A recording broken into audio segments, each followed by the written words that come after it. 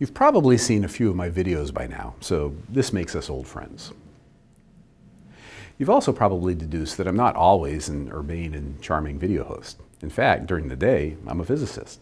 Well, still urbane and charming to be sure, but a physicist. And to be more specific, I'm an experimental particle physicist, which is the most awesome kind of scientist to be. So how does a particle physicist make a measurement? Well, in my case, I take two particle beams and smash them together like two cars in a head-on collision. In these collisions, we can heat matter to incredible temperatures, as much as 100,000 times hotter than the center of the sun. This allows me to study the conditions of the universe about a trillionth of a second after the Big Bang. The fact that we can do this continues to amaze me. I mean, if the fact that mankind has developed this kind of power doesn't make you at least a little proud of your humanity, well, I don't know what will. So how is it that we are able to understand matter under these extreme conditions? You've no doubt seen animations like these. Two beam particles come together and collide.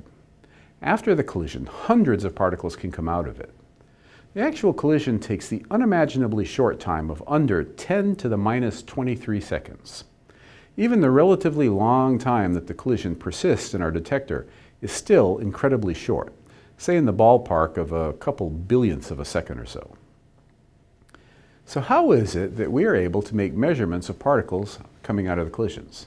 I mean, it's not like we can watch the particles themselves. Unless they are interacting somehow with our detector, they're just simply invisible. Yet scientists study billions of collisions. What's our trick? I can explain this pretty easily by means of an analogy. This might surprise you, but particle physicists employ the same basic techniques as those used by bomb squad investigators.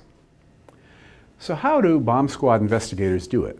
Well, the first thing is they don't stand by the bomb when it goes off. Let's imagine how that would work.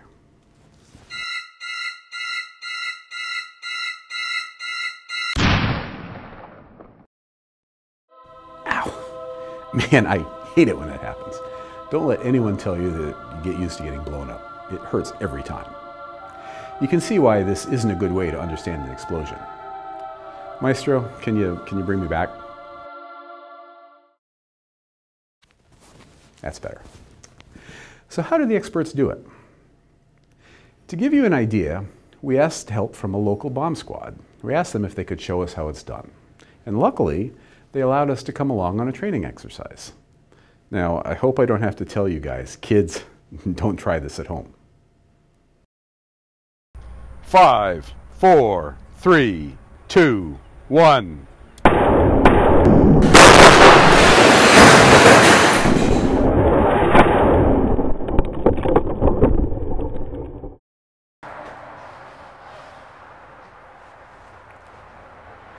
So that was totally incredibly cool. But now let's pursue our metaphor. So we know what happened because we set the charge. But let's see what message the room tells us about the charge. For instance, we see right here on the ground, we see a darkened area. We see another darkened area over here.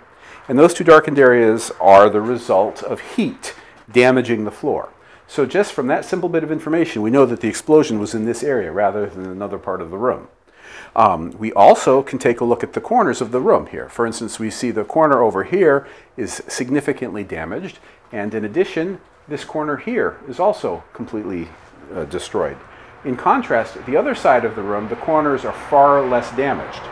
That information, in addition, confirms the location of the explosion because corners focus the effect of the explosion. And so both of these messages also confirm the message of the blast damage on the floor. The explosion was on this side of the room. In addition, if we look in the ceiling up here, we see several holes in the room, and that is shrapnel damage where the bomb punched holes in the ceiling. These could be ball bearings or nuts or something like that, some piece of metal. Now, we happen to know exactly what we did. We cast a set of bomb right here in the cabinet, which we see is completely destroyed, and we put some ball bearings that fired in that direction. So what we know is that the room is confirming what actually occurred. And that is how you do a bomb investigation. You're never there when the explosion occurs. What instead is you ask yourself, what do the surroundings tell us? And from that, we reconstruct the bomb, the location, the yield, and all that information. And that's exactly what we do, or analogous to what we do in particle physics collisions. So how does this relate to detecting particle physics collisions? Well, scientists can't directly study the particles coming out of a collision, so what they do is arrange the collisions to occur inside a detector. And this is the crucial point. It's not just any detector, it's a detector about which they know a great deal. They have carefully designed it, keeping in mind the myriad of particles generated in a collision. These particles have many names like hadrons, electrons, photons, muons, and neutrinos. Each of these interact differently with matter.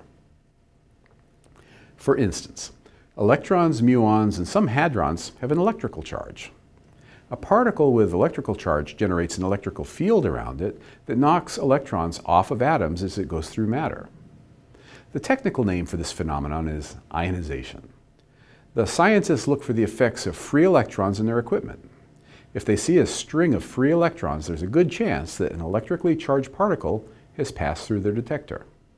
However, photons, neutrinos, and some hadrons don't interact in this way, and such a detector wouldn't see them. In order to see these unseen particles, we need to add other detectors which react to different ways in which particles interact with matter. For instance, hadrons, electrons, and photons smash into atoms and do a most curious thing. They make more particles. For instance, one of these particles hits an atom and 2 or 5 or even more particles come out. These new particles can then interact with more atoms. Using the simple scenario in which a single particle interacting with an atom makes 2 particles, we can see how a single particle makes many. Starting with a single electron, one particle goes to 2, which goes to 4, then 8, then 16, and so on.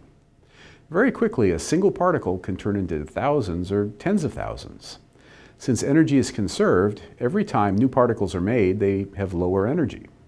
For example, in the case of 1 particle in and 2 out, the 2 out each have, on average, 50% of the energy of the first particle.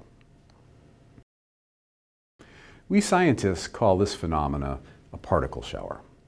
Hadron-initiated showers are similar and occur over longer distances. Electron and photon-induced showers are faster and develop more quickly. Thus, a hadron shower penetrates more deeply into the detector than one from an electron or a photon. There are many other ways in which particles can interact with matter that scientists can exploit. But just using the 2 kinds of showering and the atomic shaking of ionization, we can see the basic idea of how most particle detectors work using just 2 components. This table shows us how the different particles interact in matter. Photons don't ionize but make short showers. Electrons both ionize and make short showers. Neutral hadrons don't ionize and make long showers, while the charged ones both ionize and make long showers. Muons ionize but don't make showers.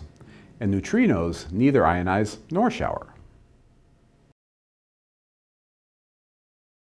So we see that even though we can't directly observe particles leaving the collision, we can carefully design a detector that surrounds the collision and see how the particles interact in the detector. From that, we can infer which particles left the collision, and then finally, we can work our way backwards to understand what physical process caused what we saw in our equipment. In essence, the same thinking whereby the bomb squad investigator can figure out the type of explosion by looking for scorch marks, the depth of penetration of shrapnel in walls, overturned and damaged furniture, and so forth, is what we particle physicists do to reconstruct our collisions. You know, subatomic bomb squad investigators has a really nice ring to it, don't you think?